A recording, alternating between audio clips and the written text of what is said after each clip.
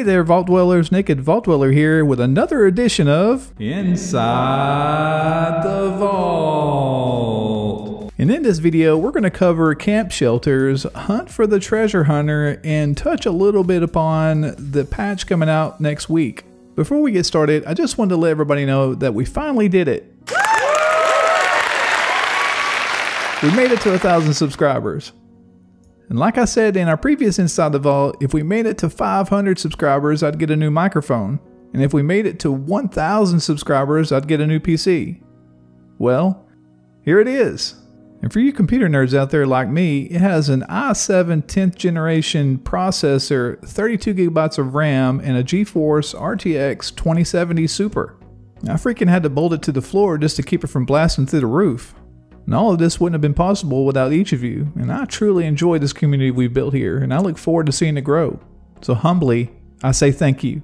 Today we're going to be contacting Bethy Butler, our inside source at Bethesda, to ask why some of the features in the new camp shelters are not working.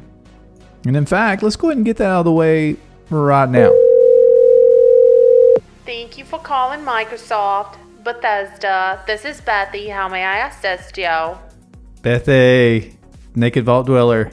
I know you're super busy, so I won't take too much of your time. Cut to it, Naked. I'm about to go to Wendy's to get a McWhopper to celebrate our recent excitement. Yeah, I heard about that. It's pretty neat stuff. I got a question.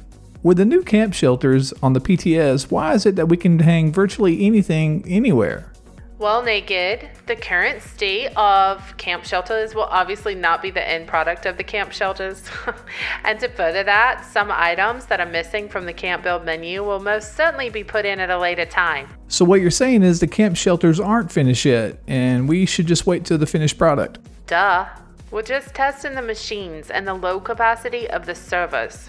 Naked, instead of harassing me, why don't you go work on that little YouTube channel of yours? You up to like 20 subscribers yet? Actually, we hit 1,000 subscribers this week. You're still a moron. I think Bethy likes me. I really do. Okay, so things to note with the new camp shelters. And as of right now, there's only 3 shelters available. One is the utility room, which is the standard shelter and the smallest. And you can access this shelter through some storm cellar doors that you can place virtually anywhere in your camp. And also to note that this shelter will be available to everyone who owns Fallout 76. Next, there'll be the lobby shelter that is going to be available to Fallout 1st subscribers. And this shelter is going to be larger than the utility room shelter and has 2 versions of the entry doors. And finally, we have the Atrium, which is going to be exclusively offered through the Atomic Shop. And the Atrium is the largest of the 3 shelters and obviously the grandest. And I've been asked how much the Atrium might cost on the Atomic Shop. And if I had to fathom a guess, if a power armor scan costs 1,200 caps, how much would adding an additional 1,200 pounds of storage to your camp cost? And if I had to put a number to it, I'd say 4,200 caps. But again, that's just a guess. Additionally, PC players that purchase Fallout 76 through Bethesda have immediate access to the PTS, so they can check out camp shelters and other new content coming down the pipe.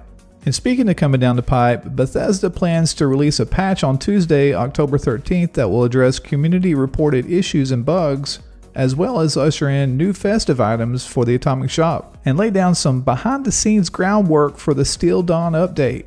And before you smash the device you're watching this on, Bethesda's promised that this release will be smaller than some of the releases they've had this year. And make sure to check out my server down video on Monday for any updated details about the patch and times that will be affected. Treasure Hunter Weekend is on the horizon. Those mole miners are at it again, and this time, those little suckers are going to be everywhere. Now, level appropriate, players will be able to obtain legendary items as well as rare pells with new and exclusive plans. The Hunt for the Treasure Hunter event begins October 15th and will go all the way through October 19th, with those mole miners in every region of the Fallout 76 universe. So what do you think about camp shelters, and do you intend to purchase the Atrium from the Atomic Shop when it finally does become available?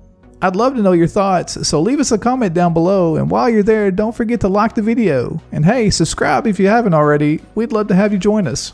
And that's it for me, Vault Dwellers. So just remember, nice guys finish last, and so do losers. Thanks for watching.